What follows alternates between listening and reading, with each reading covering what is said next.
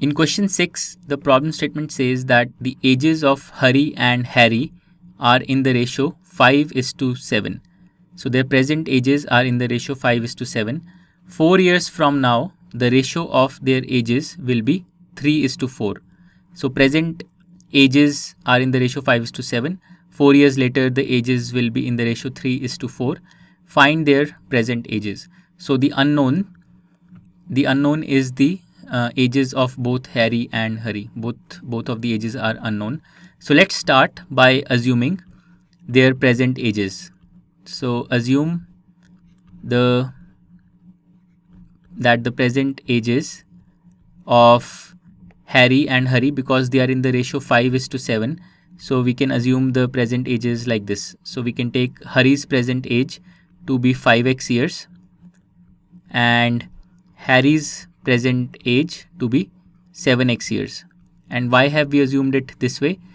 Well, because the current ages are in the ratio 5:7, that's why 5x and 7x. And what we have to do is we have to find the value of x. Now, what will be the ages 4 years later? So 4 years later, let's write the expressions for the ages. So the ages will be, well, for Hari, the age 4 year later will be 5x, the present age, plus 4. So it will be 5x plus 4 years.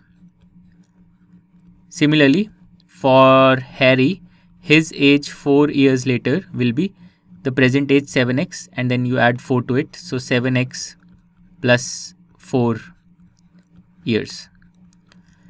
Alright, now what we have is Hari's age 4 years later in terms of x, and Harry's age 4 years later also in terms of x. We also know that the ages 4 years from now will be in the ratio 3:4. So 5x plus 4 and 7x plus 4 should be in the ratio 3:4. In other words, if we divide them, 5x plus 4 and 7x plus 4, if we take this ratio, this must be equal to 3:4 or 3 divided by 4. So this is how we get an equation in x, and now we can solve it and find the value of x. To solve this equation, let's cross multiply the RHS denominator on the LHS and the LHS denominator on the RHS like this. Let's see what we get. So on the left hand side, we get 5x plus 4 into the RHS denominator 4, and on the right side we get 3 into the LHS denominator, which is 7x plus 4. Now let's simplify this equation. So we have 5x into 4, that's 20x, and then we have 4 into 4, that's 16, so 20x plus 16. On the right side we have 3 into 7x, so that's 21x, and then we have 3 into 4, so that's 12. Alright, and now let's transpose the 20x term to the right side, so it becomes minus 20x, and let's transpose this 12 to the left side, so it becomes minus 12. So on the left side we get 16 minus 12, and on the right side we get 21x and the transposed term minus 20x. And finally we can see that on the RHS we get 21x minus 20x, that's x. Let me write it on the LHS, and then we have 16 minus 12 on the other side, which is equal to 4. So we get the value of x as 4, and now it's easy to calculate the present ages of Harry and Hari. Harry's present age is 5x years, so his present age is 5 into 4 or 20 years, and Hari's present age is 7x years, so 7 into 4 or 28 years.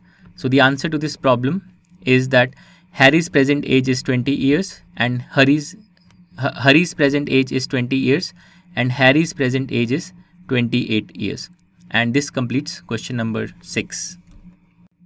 Hari's present age is 5x years, so Hari's present age will be 5 into 4 or 20 years. And Harry's present age is 7x years, so Harry's present age will be 7 into 4 or 28 years. So the answer to this question is that Hari's present age is 20 years and Harry's present age is 28 years. And this completes question number 6. To learn more about how QMath can help you crack school and board exams, explore QMath Leap, a live online classroom program run by highly experienced and committed teachers.